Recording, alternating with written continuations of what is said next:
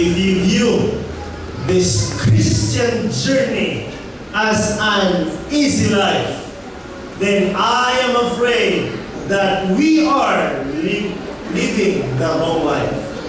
If you think that life is kapwa, hayay, very magintista na, no?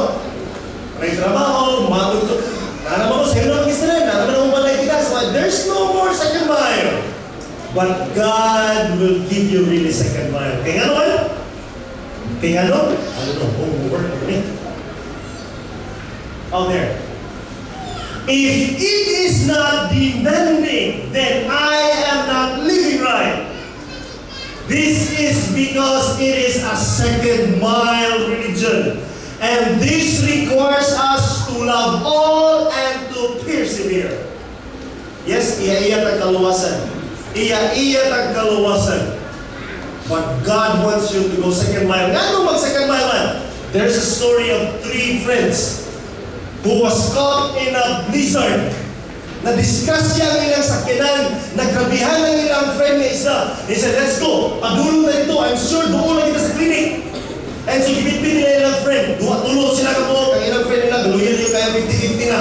That they were carrying his friends. Ang isa, magluto na sila, biyahan na ito, mamatay na rin. Sige nito siya yung friend. Biyahin na lang ito ninyo, brad. Patay na ito, brad. Alam mo, wala ka, nananalangan na mo. But his friend, his kind friend said, no, I will really take you to the clinic.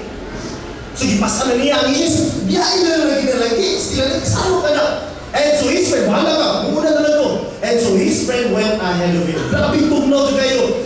Grabe ka tugnaw. You can even see what's ahead. Kusog kayo ng snow.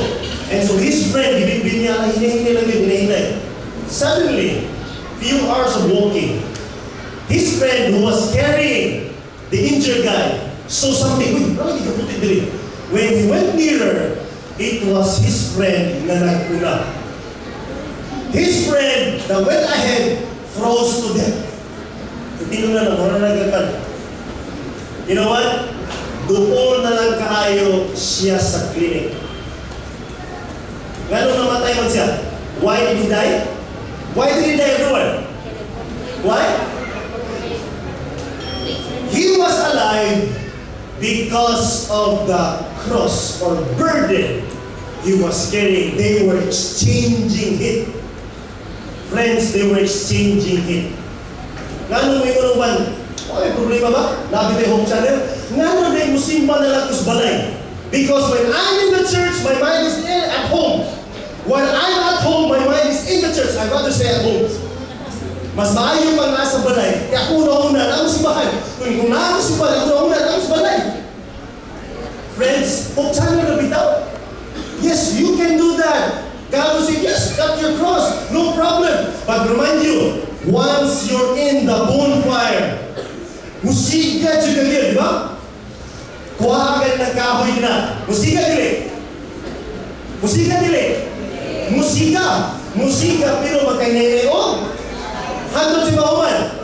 After that, mawala ka so, mawala kayo. Ugawas ang aso. After sa aso, magputi. Tagupi ka rin. Kasi mabili. Ula. Kung sila yung muli mo na nagayutso. Nga naman, you will really die down. Friends, second mile. God wants us to live in the second mile. It's not easy. God said, I promise that your sky, I cannot promise that your skies will always be blue, but I promise you to see you through. Friends, our lives here on earth are not all made of roses. Why? Because we need to carry the cross.